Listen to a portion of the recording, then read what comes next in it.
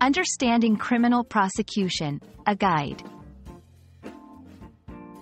Hello, everyone. Today, we're diving into an important and interesting aspect of the English language, especially when it comes to law and order, criminal prosecution. This topic might sound complex, but don't worry, we'll break it down together. Whether you're learning English as a second language or just curious about legal terms, this video is for you. Criminal prosecution refers to the process by which a person accused of committing a crime is brought to trial and judged. It is initiated by the government and is carried out in a court of law.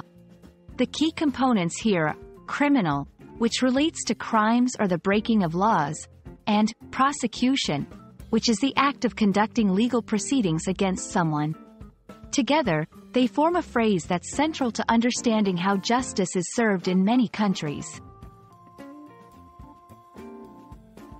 The process of criminal prosecution can be broken down into several stages. 1. Investigation. This is where the crime is investigated by the police or another authority.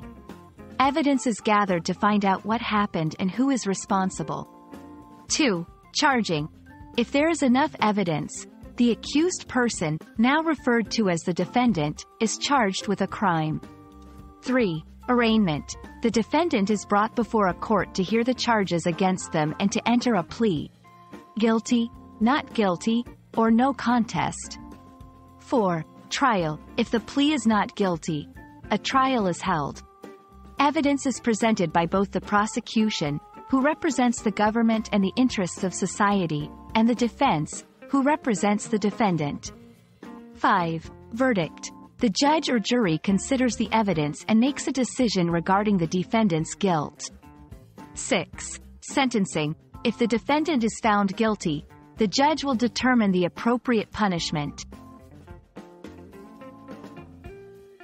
A key figure in the criminal prosecution process is the prosecutor. This is the legal representative who brings the case against the defendant on behalf of the government. The prosecutor must prove that the defendant committed the crime beyond a reasonable doubt. It's a role that requires a deep understanding of the law, as well as a commitment to justice and fairness. Criminal prosecution is essential for maintaining law and order in society. It serves several important functions: upholding the law, ensuring that those who break the law are held accountable, protecting the community, preventing future crimes by deterring criminals, seeking justice, providing a sense of closure and justice for victims and their families. I hope this video has shed some light on the meaning and importance of criminal prosecution. Remember, this process is a fundamental part of the legal system that helps keep our communities safe and just.